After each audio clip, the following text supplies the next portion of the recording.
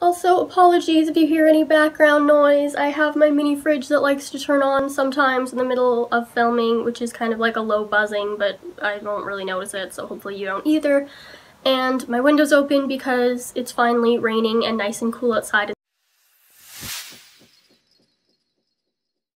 Hello, and I'm not gonna bother saying welcome back to another video because I feel like that's such a lame, basic, unnecessary intro, so maybe I'll come up with something for future videos. This video, I will be talking about any remaining knee updates. I don't really have any anxiety-related things about the knees to talk about. It's basically the stuff that I didn't feel like I needed to add in for my last knee video because it was super long. If you're unaware, I have been filming every other week a video about my knees because that's a major part of my life as well as my anxiety. So the playlist and previous video will be linked in the description below, probably in the little iCard thing, whatever side that's on, and at the end of the video because whatever's convenient for you. So my last knee video was much more in depth about the kind of process after my last operation up until this point, but now I'm focusing more kind of on the events that got my knees to the condition they're in now. This will be my final knee update on my knee journey series because it's the last thing I kind of have to talk about related to that. So basically, since my operations, I guess it would be like my last operation, even though it's affecting my left knee. My left kneecap has loosened up a bit, unfortunately, because, you know, operations were to hold it in place so it wouldn't move out to the side when I straighten my leg, but that's still happens now. However, it is to a lesser extent than it had been previously, so like it's still good, it's still holding up, like they haven't dislocated. Like sometimes it's worse than other times, which is really weird. Like it just decides to correct itself all of a sudden after loosening up for a few days, and it's uncomfortable to walk on. It's like the similar feeling, plus I'm afraid it'll do something, but I feel like now, since it's kind of been on and off for so long, that I realize that nothing's happened yet, so like I should be okay. Nothing will dislocate, hopefully.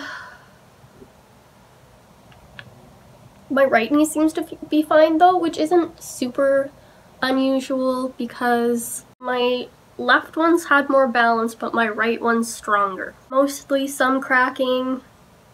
Sometimes it does the little twitch thing where like it wants to dislocate, but like it's not gonna. Also, I did try for a period of time, I don't know when this was, maybe like April, yoga, because I wanted to do something with my knees and I kind of really did want to try yoga now that I was more physically able to, but I feel like maybe I was just going too hard or my knees weren't used to it or something. But my left knee, it seems like anytime I would do that for like a day or two, like it would decide to become looser. Like I get that I'm stretching the muscles, so like maybe it doesn't want to be stretched anymore. Same with like Just Dance, which is like the lamest like little Wii game thing ever where like you try to imitate the thing on screen and it's the most embarrassing thing to watch ever, and I felt like I was getting some like actual physical activity in. My knees were also cracking. As the kneecap would move out, I could feel it cracking, which is gross. It's not like unusual, like it happened before, but then there came a time when it was cracking with pain, which hadn't happened before, and I'm talking about my left knee because, you know, that's the one that causes me all the problems, usually. I think this was like May, probably, and it was, of course, something happened on the day when I decided that I was going to go with my friends and like take the bus to the university, like from school, high school, to the university because we had a lecture for psychology there. So I was going to take the bus instead of having my aunt leave early from work to come pick me up because it's like, why? Like I'm independent enough, like I can walk, so I might as well. And then it was like an hour before we were gonna leave. Like all of a sudden, I wasn't even doing anything like crazy or like strenuous. I was just like walking up to a table to grab my art piece and I felt like something move like in my knee, like a drop almost, like something unhooked itself, or I have no idea. Like I feel like now my knee's still intact, so like I don't think anything from the operation necessarily moved, but like I took a step and I kind of like felt a crunch in my knee and I'm like, oh, that's disgusting, but it hurt too. And I had just, you know, tried to pretend it's fine, stood there for a minute like, oh, whatever. But then I walked back over to my desk and I'm like, oh crap. I felt it move out a lot more than it had before and it just felt a lot looser. So I ended up asking my aunt to come get me after all, but it kind of fixed itself within a few days. However, I was supposed to see my surgeon So I did that, but I didn't mention the fact that it was painful when it cracked. I don't know why, like I just kind of pushed it to the back of my mind as if like it wasn't a big deal, even though that was literally the whole reason that I went there. Like I always say, oh, it's different this time. Separate times that my knee would move out because it felt more intense, although I don't feel like it was ever really that much different or more extreme than before. I just wanted it to be validated in my mind.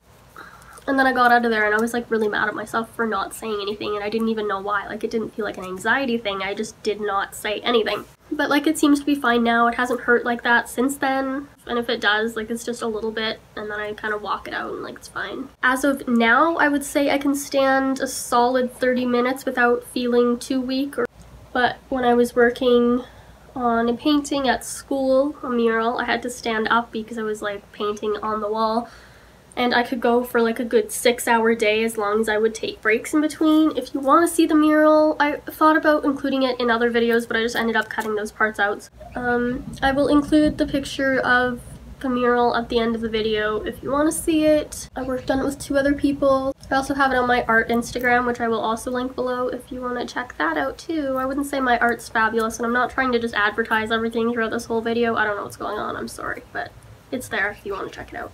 Now that I'm done my operations, I feel like I don't need to do physio, even though I should, to build more muscle. Some form of exercise is a good idea. I have been trying to go for more daily walks this summer, or at least that's my goal, is to walk more and stand more even when I don't really need to, just to keep me active. Honestly, that's pretty much it. Unrelated to this topic, however, I would really like some suggestions for videos on OCPD or like obsessive thinking or whatever you want to see, because I know it's been requested a few times on some of my other videos. As for now, it's just every Friday gonna be something about anxiety or mental health. I do also want to talk about some depression that I've been having lately and tips with that, so that's likely my next video. Thank you for watching. If you have any questions, feel free to leave them below. I would be happy to answer or clarify things. See you later. Bye.